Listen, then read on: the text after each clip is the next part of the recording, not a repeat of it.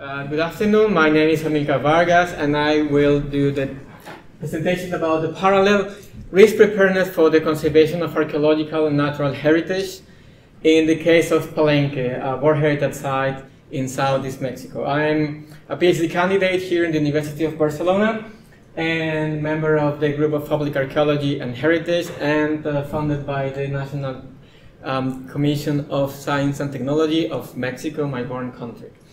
Well, no, sorry, what I did? Yeah, well, the content of my presentation is divided in three. The first, I will discuss about the management and risk preparedness in World Heritage Sites, what is in the UNESCO policies, and the second is the case study of the pre-Hispanic city and national park of Palenque. And finally, I will show you some suggested guidelines to improve the risk preparedness that is being carrying on in Mexico, in this site concretely. Well, in the World Heritage Convention, in the article number 5, it was established that the state parties should give the cultural and natural heritage a function in the life of the community, and also to have comprehensive planning programs where risk preparedness is included. In the management systems, following the operational guidelines of 2017, the state parties also, when they nominate sites, they should have an appropriate management plan, and this management plan should be preferably developed through participatory means. And I will highlight participation because it's the project that we are developing. And in the guideline 118, it's established that the committee, the World Heritage Committee, recommends that the state parties include the risk preparedness as an element in their World Heritage Site management plans and training strategies. Well, however, last but not least, well, in the nomination, it's mandatory now to include natural disaster and risk preparedness, mainly of natural phenomena. And also in 2007, UNESCO launched a UNESCO strategy for reducing risk from disasters at World Heritage properties. So in this strategy, they established 5 objectives. The first is to strengthen the support within relevant global, regional, national, and local institutions, and I highlight local because it's at the level that I am working now. They use the knowledge, innovation, and education to build the culture of disaster prevention, identify, assess, and monitor disaster risk at World Heritage properties, reduce underlying the risk factors at these sites, and lastly, to strengthen the disaster preparedness at World Heritage sites for effective response at all levels. It includes the local level. Well, in this strategy, I will highlight 2 actions. One of them is that they should take into account the community members for strengthening this capacity for risk preparedness in World Heritage sites. And in the action 4.2, also to develop social training programs for communities living within or around the World Heritage. Even if they don't live in the borders of the World Heritage site, but if they live around, they should be included in the social training programs. So what we do in Mexico is to compare what says the UNESCO policies with what is doing Mexico in their archaeological sites. So we compare the UNESCO policy with Mexican implementation, and for this presentation I will highlight what they do in the case of Palenque for the risk preparedness. We have 3 research questions. In what areas and up to what extent do local people participate? The second is what's the social impact of inscription of the site in the World Heritage List? And the third question is how is the relationship between the site's managers and also the local communities? Well, our case studies are 4. These are the 35 World Heritage sites in Mexico, and we choose the archaeological sites of Teotihuacan, El Tajín, Calakmul, and Palenque. About Palenque, it's, well, for the research, we follow some ethnographic tools, in focus groups, participant observation, interviews in-depth interviews. And in the case of Palenque, we developed this methodology in this site, which was inscribed in 1987. It has It's a very small site, about 1,700 hectares. It's a national park, and over 90% of the local people are indigenous. The site is located 6 kilometers from the current city of Palenque, the modern city of Palenque. I have to say Palenque is a Mayan site which was inhabited between the centuries 7 and 9. It was abandoned and it was rediscovered in 1917, 17th century. So it's 6 kilometers from the current city of Palenque, but there are 2 indigenous communities, villages living just next to the national park. In this site that we can see from the plane, and they go every day and they work here, as I will show you in some slides. Well, this is the World Heritage property. It doesn't have a buffer zone, so it's all the World Heritage sites.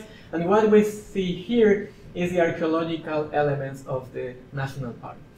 But it is also inscribed based on Mexican legislation as a national park and as an archaeological zone. There's 1,700 hectares. But if we overlap this map with the Google Maps, we see that half of this national park is used for cattle and for agriculture and not for specifically natural heritage conservation. And well, the attraction of Palenque is not the national park, it's the archaeological site, the pyramid of Pacal, the temple of the palace, and also one of the elements of the attraction is the beautiness and the combination of this idyllic and romantic idea of the archaeological site in the middle of the jungle that attracted a lot of travelers in the 19th century. But now it's managed by 2 different institutions. The National Institute of History and Anthropology, which was established in 1939, and the National Commission of Protected Areas, established in 2000. So each of these has a completely different approach to the site. They should protect the same amount of the same territory, but Palenque has the policies followed by Palenque by the INA is to protect the archaeological elements, and the CONAMP is to protect the natural resources. So you don't see INA personnel inside the pyramids, the archaeological site, and we don't see personnel of the archaeological site in the rest of the national park. So at the entrance, they are completely different signs, so they give different information to the visitors. They have different fees, and you have to pay them in different part of the national park. So what we have found is that the risk preparedness of INA is just for cultural heritage, and for CONAMP is just for natural heritage. The main threat identified in both are anthropogenic. However, for the INA is the housing and tourism infrastructure, the threat for heritage, and for the CONAMP is the massive tourism and the cattle in half of the national park. There is no management plan implemented in Palenque, and the management plan in CONAMP has been delayed because there is an error in the inscription of the national park in the Mexican legislation. It's a technical problem, but that's why they have not developed the management plan yet. So there are no social participation in risk preparedness activities, and actually there is not participation in any decision-making process in the site. And the social participation in CONAMP is only in very specific moments, and there are public consultations. So the law establishes that there have to be public consultation with local communities, and they do that, but it's not compulsory to follow the conclusion of the social agreement. So the INA has a program for risk preparedness. It's called PREV-INA, Prevention of INA. And the CONAMP has a wide training on risk preparedness because since the threat, even if the threat is anthropogenic, they have to protect all the whole national heritage. So they are more trained by geologists and biologists. They are more aware of risk preparedness. And there is no official publication of management plans, but in CONAMP it's mandatory to have an official publication, but as I explained before, the management plan has not been developed. So some suggested guidelines, and these are my last slide for this presentation. Well, some of them are very obvious, but even if they're obvious, they have not been following since 1987. And one of them is to start a dialogue process with local communities to deal with risk preparedness and management issues, to develop a long-term capacity building program to raise awareness among not only with INA and CONAM personnel, but also with the representative of the local communities, to open up the participation of local authorities representatives. And we consider that risk preparedness can be the first step for further contribution and collaboration with local communities. And also, it's very important to translate the risk preparedness information into indigenous languages. So the indigenous, over 98% of the people living next to the site are indigenous, Mayan indigenous people.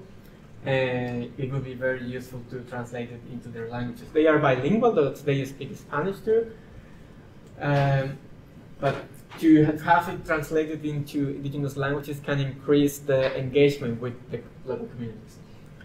And last but not least, it would be necessary to highlight the international relevance of risk preparedness in world heritage, as a world heritage.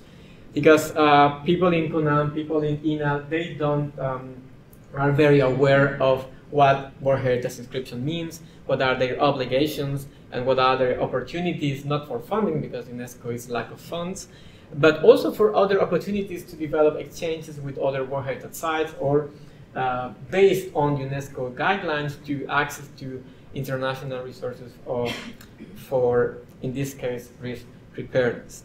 And, well, last acknowledgement of my supervisor of this PhD research, Professor Margarita Diaz-Andreu and Xavi Ruyen, the local partners at the World Heritage Sites, and community members, sites managers, and members of the Public Archaeology and Heritage Group, and some of the institutions that has been collaborating with this research. So with that said, thank you very much.